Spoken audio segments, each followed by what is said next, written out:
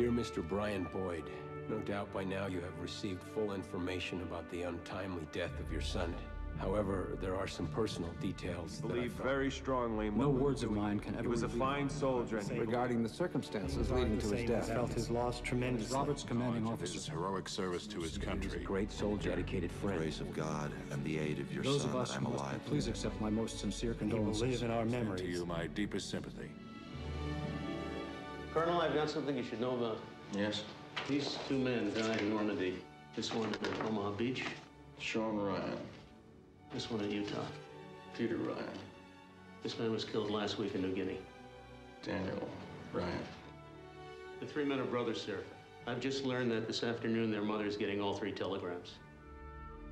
That's not all. There's a fourth brother, the youngest. He's somewhere in Normandy. We don't know where. That boy's alive. We're gonna send somebody to find him. And we're gonna get him the hell out of there. Some private in the 101st lost 3 of his brothers and he's got a ticket home. It's not gonna be easy finding one particular soldier in the whole damn war.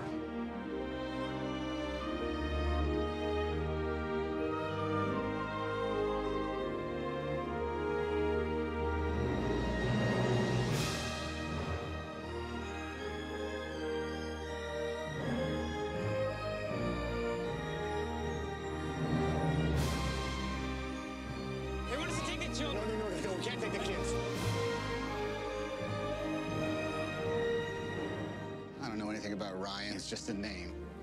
But if finding him so he can go home, if that earns me the right to get back to my wife, well, then that's my mission.